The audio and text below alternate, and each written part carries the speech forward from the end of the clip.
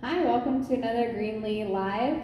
I'm Katie. And I'm Brian. And we'll get started in just a few seconds here. I'm going to give some time for people to join.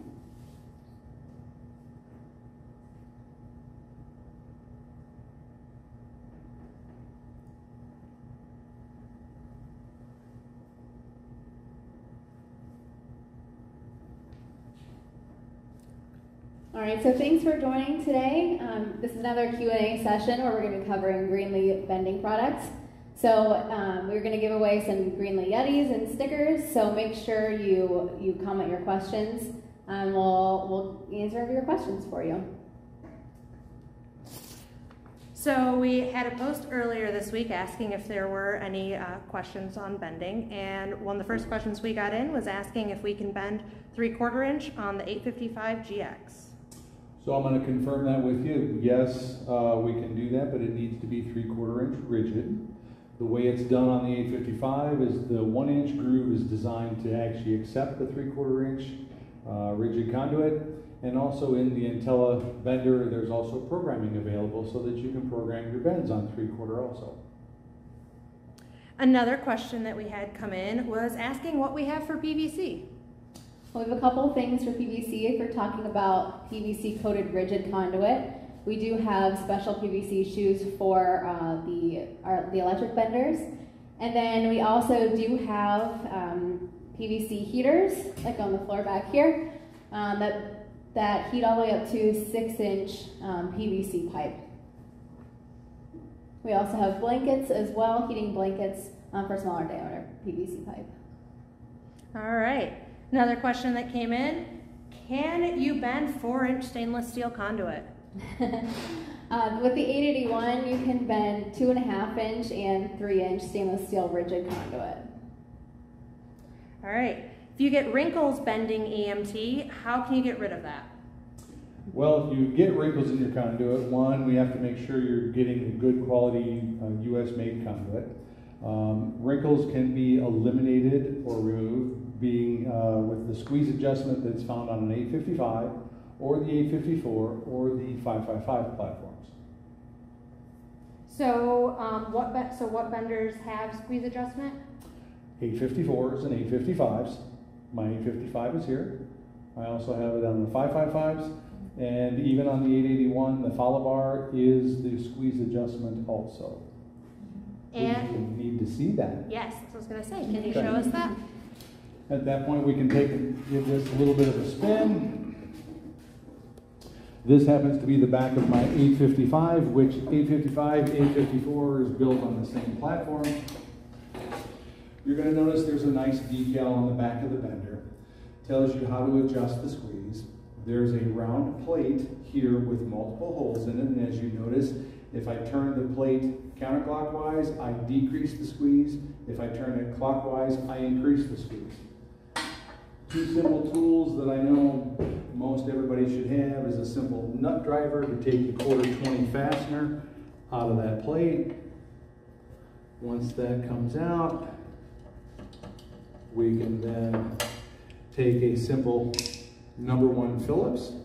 If I need to increase it, I'm going to take a step back.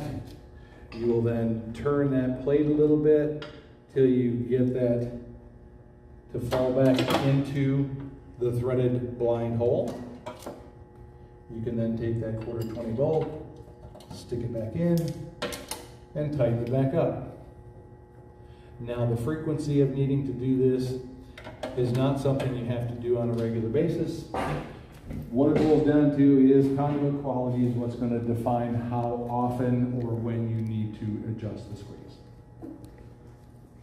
All right, and another question that just came in the chat is, why do some people flip their 855 over for bends? Meaning 855 in the tabletop mode? Mm-hmm. Okay. When you're making multiple bends, say a 3-bend or a 4-bend saddle, depending on the height of those bends, you may need to have more space to complete the bend. What we're talking about is the distance from the bending moment to the floor. If I need more space, the frame of the unit is designed so that I can rotate this down into the tabletop mode, and now I can use the space of the room to make those multiple bends, and I don't have to worry about the conduit hitting the floor. You can also do something similar with the 555 series benders. It doesn't rotate like that necessarily, but it can actually lay down to kind of represent the same thing in a tabletop mode like that. All right, another question that came in. What is the largest size conduit you can bend with hydraulic benders? So for hydraulic benders, you can bend up to 5-inch EMT conduit, or excuse me, rigid conduit. And we would have to then say it also is a segment bend only. Correct. And then another question that came in, does BendWorks only work with the 855 GX? So the 855 GX is the only bender that accepts the BendWorks CSV files. However, you can use all the other Greenlee benders programmed into BendWorks, and then you can actually use the mobile app that goes along with BendWorks called BendWorks Go. And it has all the bend instructions laid out for you with our other benders. You can follow along with that for BendWorks files.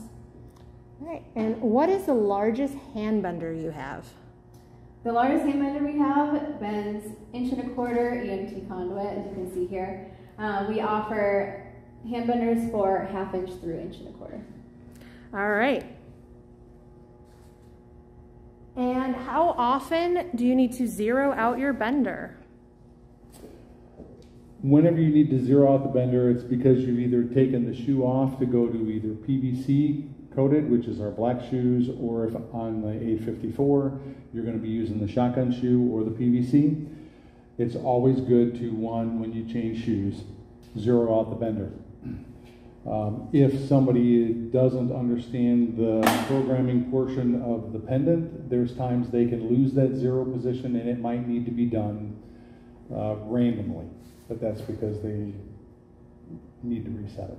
All right, another question that just came through in chat is, what benders are powered by 110 volts? Pretty much all of my electric benders. So you're talking 555s, which is the 555 Classic or the CX.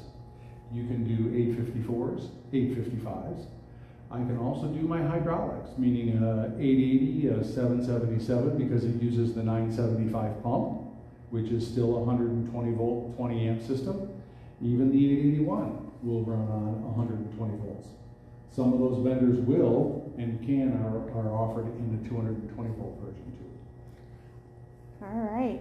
And another question that we had, do you have a 1-inch offset bender? We do not have a 1-inch offset bender, but we do have offset benders for 1/2 inch and 3/4 inch. And those would be for EMT only.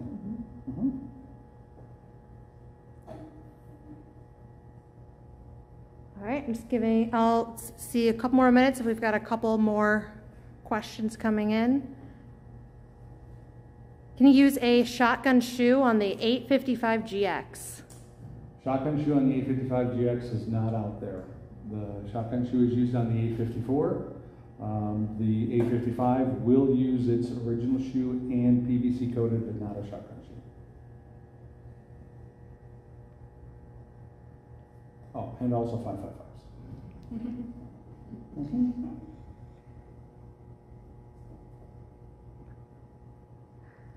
All right. Guys, if there's any more questions out there, feel free to drop them in the chat. Another question I did notice, and I don't know if we have addressed it 100%, but how can you stop? Sorry about that. How can you make sure you don't get wrinkles in EMT? Making sure we don't get wrinkles in EMT? Yeah, so I know you mentioned the squeeze adjustment. I don't know if there's anything else that you want to Squeeze go over. adjustment is the number one. I've had other contractors and users tell me they've been able to eliminate or help the wrinkling issue by putting the seam either up into the shoe or down into the rollers. It's truly a material issue. You can try those things, but I would never encourage anybody to put grease or lube or anything onto the shoe or the conduit. because nothing's actually moving, all the conduit is in a compression load, so the grease is not going to help you. All right, another question we just had pop up in chat. Where does Greenlee manufacture out of? For a lot of For our, bending. Yeah, a lot of our components are in Illinois, actually. Yep, still made in the United States. And then, so with if you're using an 855 GX, can that automatically figure out spring back? Spring back is built right into the bender. That's why we call it our IntelliBender. The way the bender works is it knows the position of the shoe, rigid and IMC versus EMT. Also, there's micro switches built on the conduit indicators on the back of the bender.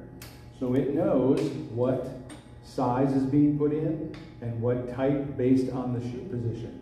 Right now the shoe is in an EMT location. The default is always 1 inch. If I put 1.25 inches in, the micro switch is activated and the intelligence that's built into the bender then knows the spring back. When you program the pendant, you just tell the bender the exact outcome you want, 45 degrees, and it will accommodate for spring back. All right, we got a couple more questions popped up. Can you put an 854 shoe on an 855? Nope, roller supports are not there for it. All right, and is stainless steel bending possible? Yes, I mentioned before that the 881 hydraulic bender, it's actually behind me here, it can bend 2.5 inch and 3 inch stainless steel rigid. On my other benders, we can do it. I just can't guarantee good quality bends because of the materials, but we can definitely give it a shot. All right, another question in the chat. What is your biggest bender? Our biggest bender can do 5-inch segment bending on the 884 and 885 hydraulic benders.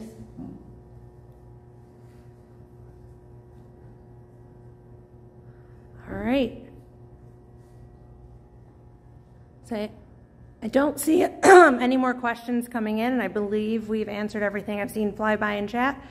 So anything else you guys want to add? Yeah, we will post this on our page afterwards, so if you do have more questions, feel free to comment there and we'll respond. But other than that, thanks for tuning in, and let us know what you want to see next on these Q&A sessions.